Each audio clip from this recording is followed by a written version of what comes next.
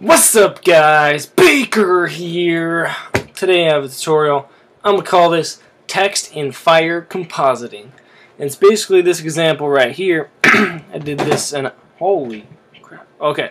Or basically this 3D text, and it doesn't have to be text. It could be anything you want. But it's composited like it's inside the fire and it's being obscured by the smoke. And it just blends really nicely in the technique I used. I liked it a lot, so I'm going to share it with you. There's going to be two scenarios. So you're either going to have a light background with the smoke being dark or fire being dark. The other example is the background is dark and then the fire is going to be light. And that will obscure the text. So let's start with the tutorial over here. Got some 3D text just placed where I think the smoke would be. And yeah, let's get started. So I want the text to only show up in the light parts and not the dark part of this clip. So I'm going to duplicate my clip, rename this to matte, place it above elements. In the track matte for elements, if I want it to show up in the light parts, I'm going to use Luma Matte. And right away, it does look a lot better. It is obscured by the smoke, but a couple things I want to fix, and you can adjust this at any time. Go to the matte and apply. Let me just let this load real quick. We're gonna apply some levels so we can adjust how see-through the text is through the smoke and everything. So if I brighten this up by decreasing input white, I can brighten up or make the outside, if you look at the T over here, more filled in. And then if I increase the input black, I make the smoke darker, which means the text will disappear more. So it's up to you what kind of style you want, if you want it completely gone or kind of a little bit smoother like that. What I would also do is add a quick fast blur to smooth out the matte a little bit, maybe 5 pixels, smooths out the edge right here. But it looks, like it's actually in the fire.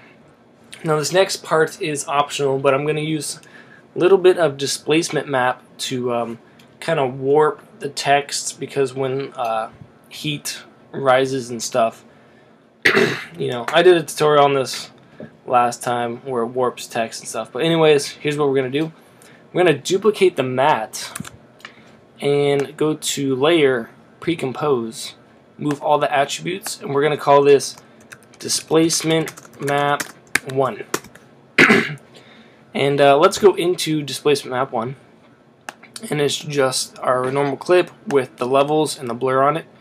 Now, if we're going to warp the text, we want the outside part to not be warped or affected, which means this light part, the white, needs to be gray. So we're going to change the output white down until we get like an even gray, probably right in the middle. That looks good. And you can adjust the input black to adjust how you want that. But I'm going to leave it like that. Just make sure the output white is perfectly gray.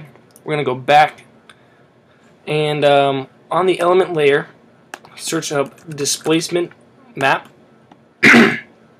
Choose your displacement map layer and change these both to luminance.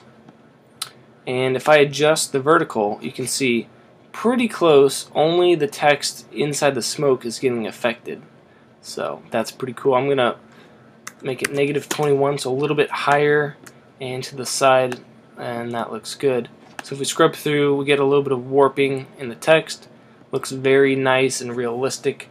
Compositing is very cool. So adjust that how you want. And that is pretty much it right there. I'm going to quickly go over the other example right here. Just got some fire in the background and text. I'm going to go through this example a little bit faster, but just stick with me. Again, we duplicate our clip.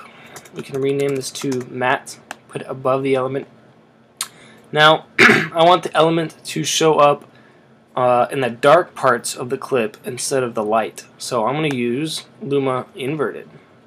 So we can see our clip is being obscured by the fire. Now the fire isn't as bright as the normal fire around it, So on that matte layer, again, add some levels to adjust the matte, and we're just going to brighten this up.